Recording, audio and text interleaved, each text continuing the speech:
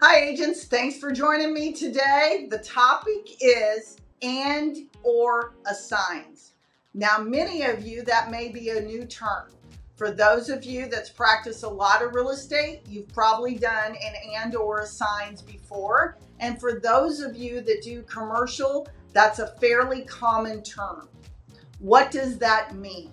So let me explain. Let's say I'm buying a piece of property, but yet I'm going to assign my contract to someone else prior to closing.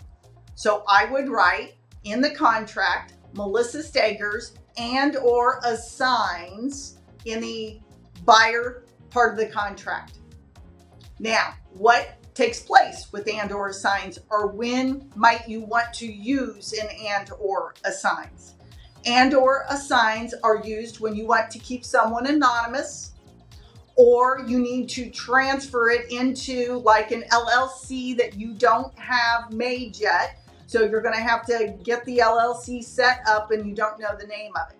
Those are two very good examples of how and when you would use and or assigns. What are the requirements prior to closing or at closing? You will need to do an amendment to assign the contract to your LLC or your buyer that you kept anonymous. Through that amendment is how you would do that, or you can let the title company know as well. And it's a lot more complicated, and I'm not going to go into that in this video. Or you can handle it after the closing as well with the title company. But generally, you do an amendment, and it lets the title company know who is the assignee. So that's a little bit about and or assigns and when you might use it.